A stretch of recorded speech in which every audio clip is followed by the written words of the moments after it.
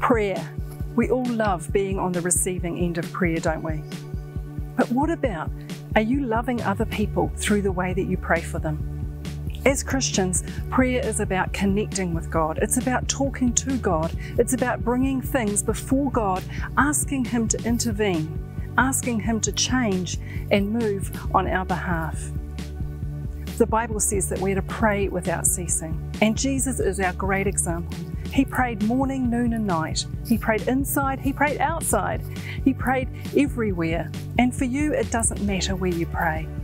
It doesn't matter how you pray either.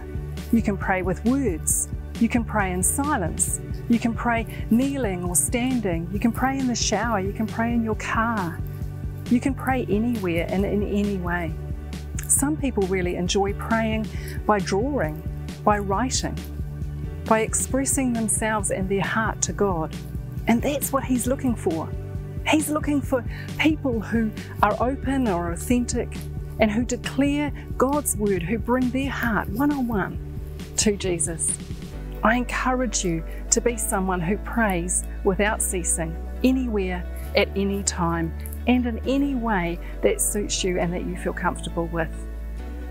Prayer also, if you want to turbo boost your prayer, the Bible says to gather other people together and to pray with them.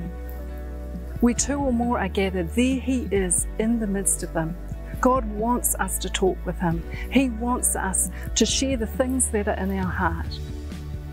He wants us to bring before Him the needs and our concerns for our community and for our world. The Bible also says that we can pray with fasting. Fasting is like a turbo boost to our prayer, where we deny ourselves something in the physical, something natural, and then it helps with our prayers. Jesus fasted. Jesus fasted for many days. He's our great example of prayer and fasting. Corrie ten Boom, she puts it like this. She says, "Don't just pray when you feel like it, but make an appointment with God and then keep it." Doesn't He deserve our connection, our heart, our conversation with Him?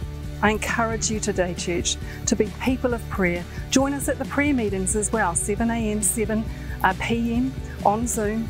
And then this week we're going to do corporate prayer as well together. For the first time as Eastgate, it's going to be a great time where we can talk with each other, but most importantly, we can talk with Him.